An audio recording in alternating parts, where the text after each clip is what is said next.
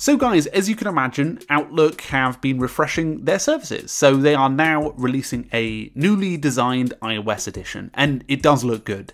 It actually took inspiration from the Android version, which does include more blue experiences, but it's an application update that looks great. The iOS edition now includes this blue style design, allowing you to access the inbox as well as your other areas just through browsing the application. And boy, does it look good from the last experience. Now, as you can imagine, Outlook in the last few years have been working really hard on this application. It's really consistent now across the board with Android and iOS, and it is really smooth and fast. Now, they haven't made any dramatic performance updates in this application. They've really just been focusing on the design here. So there's some small subtle tweaks to design in terms of like calendar pop-up and things like that. Something that I can imagine they're continuing to squeeze away from Sunrise and also from their acquisition of Accomplish a couple of years ago.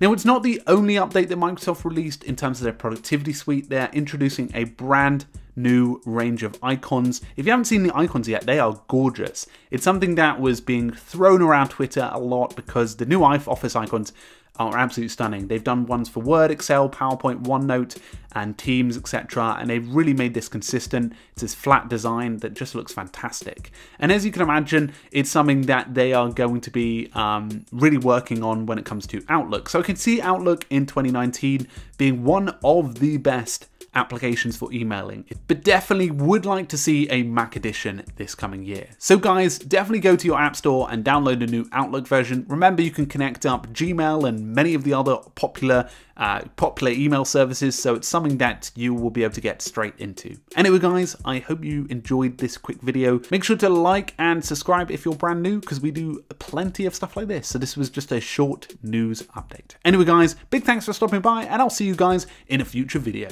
Cheers.